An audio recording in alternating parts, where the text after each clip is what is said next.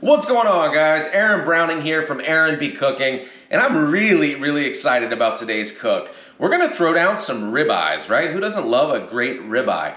But what I'm really excited to talk about today is what's standing right behind me. Hopefully you guys can see that okay. We're gonna be cooking these ribeyes via sous vide, right? And I know many of you have heard that. It's been around for a number of years. I got introduced to it about a year ago on a trip to Iceland. A good friend of mine who's hopefully watching this video cooked some amazing lamb loin chops, and they came out perfect. But what I loved most about what he did that day is he was actually able to entertain. He socialized with our family without having to sit by the grill, sit by the black stone, the cast iron, whatever you prefer to cook on, right? Because it's plug and play.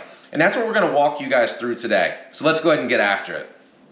Okay guys, we're gonna keep everything super simple, right? Because the goal of this is for that anybody watching this can do this, whether it's a weekend or even a weekday, right? That's the beauty of sous vide. So let's keep it easy with the seasoning as well. So we're of course gonna use avocado oil. You guys all know this. I love it because of the high smoke point. And then my favorite seasoning for New York strips and ribeyes, right? Fattier meat is this Montreal steak seasoning. And yes, you can tell from the size, I do a lot of shopping at Costco, right? It's the glutton size. Let's keep it easy, let's get after it. Okay guys, so apply a generous portion of this oil, right? As you can see, we're just gonna give it a quick rub, nothing fancy here. And we're gonna turn it over, we're gonna get both sides done. Okay, perfect. And that's really gonna help to get this Montreal seasoning to stick, guys. And as you can see, I already know someone's gonna say in the comments, yes, I go heavy here. For one, it's gonna be in the sous vide for about 2 hours, right? It also is gonna give a really nice crust. And you can see the pepper, guys. That's part of the reason I absolutely love this seasoning. So let's go ahead and flip it over.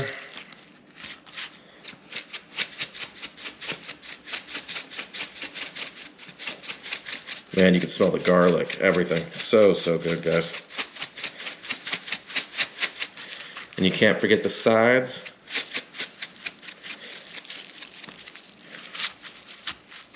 Of course, you can roll it around and not waste some. But you're gonna have some waste, it's part of it. That one looks good, guys.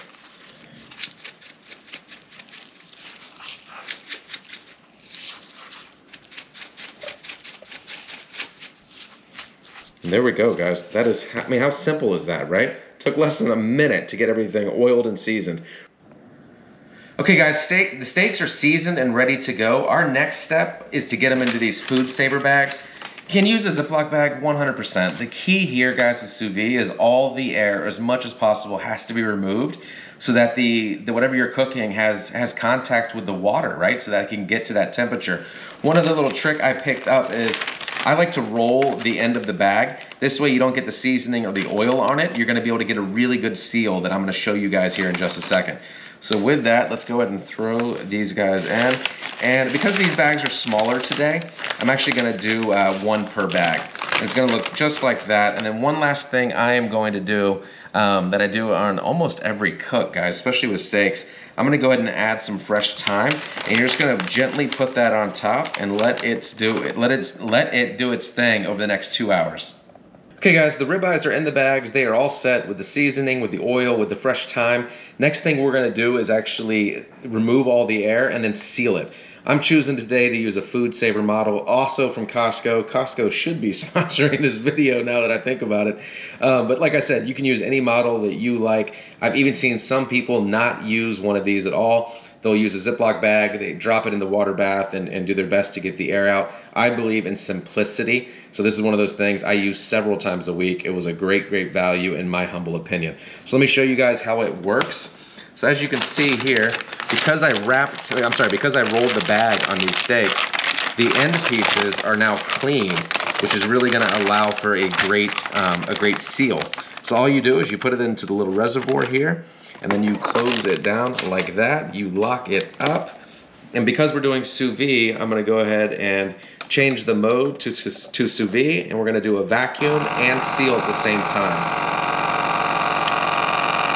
And as you guys can see, look at this, it's actually sucking the air out in real time. It's unfreaking believable. And it takes, I don't know, 10, 15 seconds. But you're gonna see, if done correctly, it's gonna get really tight. Look at that, you see the moisture? And then you're gonna hear it kick over. Right now, it's actually gonna go ahead and give that seal so that the bag becomes airtight so we can drop it in the water. Hey guys, so we got everything in the bags as you saw. Once again, a very, very easy process. What I just finished, guys, is I went ahead and set up the water bath. I have it set to 130 degrees with a 2-hour timer. 130 degrees is a perfect, I'm gonna call it like a rare to medium rare. And the reason I want a little bit of cushion, because I want to end with that medium rare cut, is because I'm gonna sear these at the very end to give it that really, really nice crust, right? So 130 for myself and my family has been absolutely perfect. Yes, it's a 2-hour cook. I know someone's gonna comment on that. These are very, very thick, guys, as you can see. I think they're a little bit over an inch, so they're gonna need that time. And once again, the cool part about this is the flexibility. Meaning, let's say I'm picking the kids up here soon from school and it's 2 hours and 30 minutes, 2 hours and 40 minutes. Guess what? It's going to be okay, right? Which if I was cooking these just on a grill, just on a Blackstone, just in the cast iron, that doesn't happen. I gotta be here, I gotta plan everything. And so having that flexibility is just absolutely unreal. Let's go ahead and get these in the bath.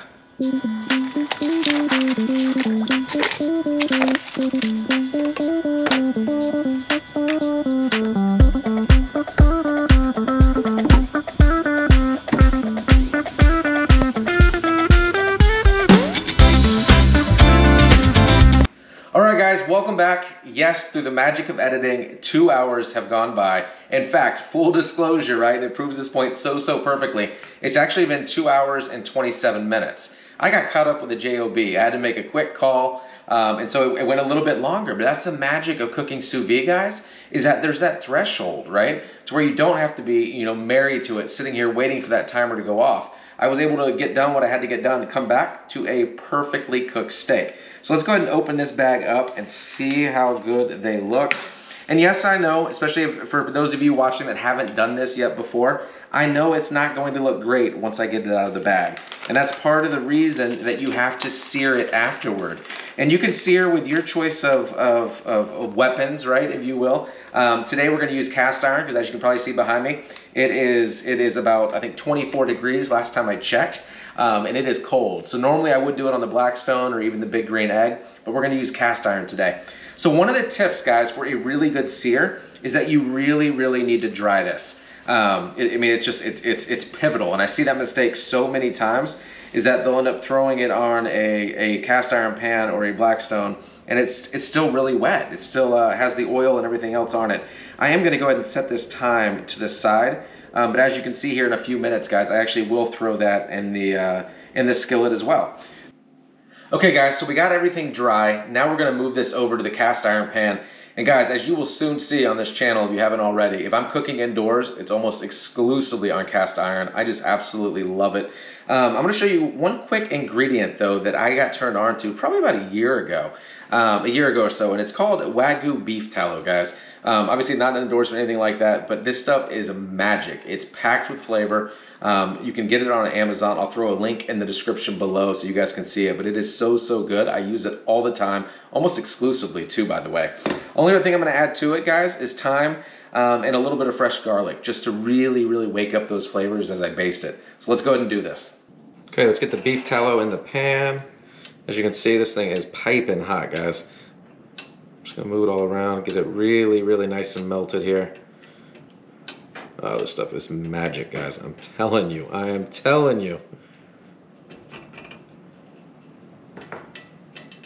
All right, let's get some garlic in there. You can hear it. Get the thyme going as well. And then you can't cook a steak without butter.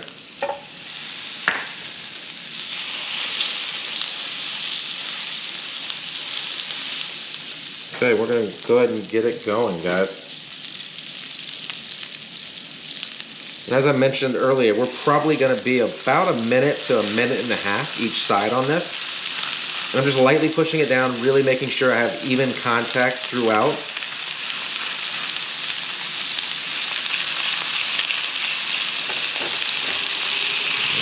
There.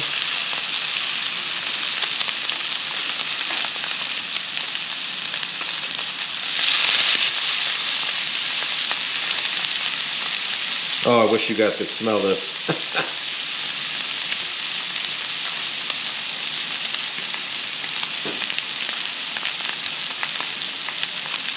And then let it do its thing, guys. You don't have to rush it. We're really looking for a nice sear on this. And the cool part too is I'm not having to worry about the internal temperature. I know it's 130 degrees because that's what the bath was at, right?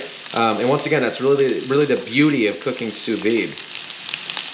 And if you really wanted to, you were getting impatient, could you do a little peek? Absolutely. But I'm gonna go ahead and let the pan do its thing.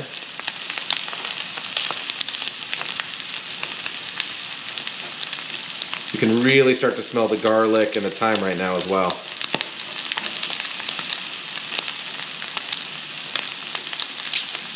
Okay, we're gonna go ahead and give this thing a flip. Look at that, guys. I'm telling you. And then we're gonna start to do that famous Instagram, YouTube baste, right? We're just gonna get some of this butter, garlic, tallow mixture back on it. And we're gonna give it another minute or so.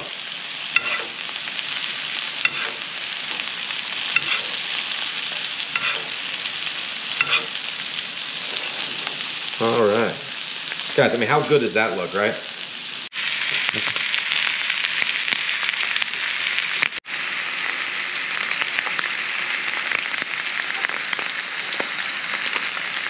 This is the hardest part of the cook, is now letting this steak rest for the next like 8 to 10 minutes at least.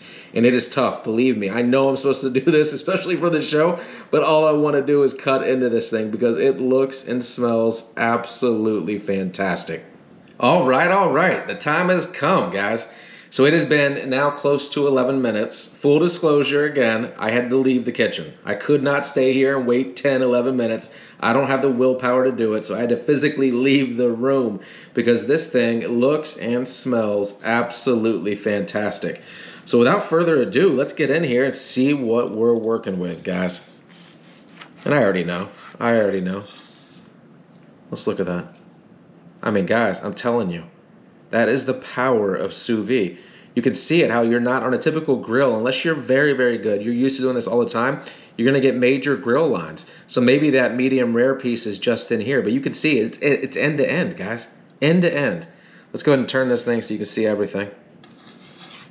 I mean, guys, come on.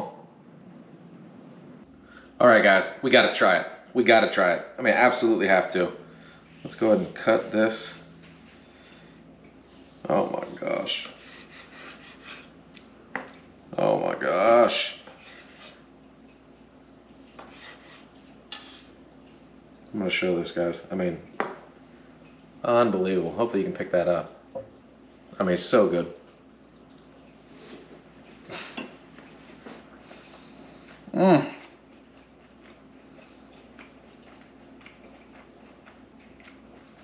Next time I need to take a smaller piece. I mean, it's just perfect, guys. Absolutely perfect. Has a great crust on it. It is so, so tender. Because we seared at the end, all that moisture is trapped in. As I said, it is cooked end to end, medium rare, 130, exactly how myself and my family like it. Guys, if you haven't done this type of cook, I strongly, strongly suggest you do, because it is a game changer. It frees up so much time, especially when you're having people over, guys. You're gonna look like a pro. You're gonna look like a pro. You can serve a steak exactly how you want it served and know it's going to be that way every single time. It gets no better, guys. It's an amazing, amazing cook. I hope you guys enjoyed this video. Please, please, if I've earned it from you, go ahead and smash that subscribe button. It would mean the world to me. We're gonna bring some amazing, amazing content to you guys each and every week. Hope you guys have a great rest of the day. Be good, be safe, and God bless.